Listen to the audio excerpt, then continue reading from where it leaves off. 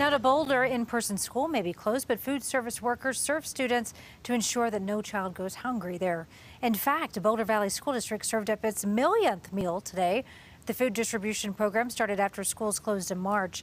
Today, there was a line of cars out there. Frontline workers make sure the students remain well fed. The program is designed to feed children between the age of 0 and 18, and all these families have come to pick up food. Each child gets a distribution allocation, including a gallon of milk. 82% of the students served have parents who have either lost their jobs or have had their hours cut.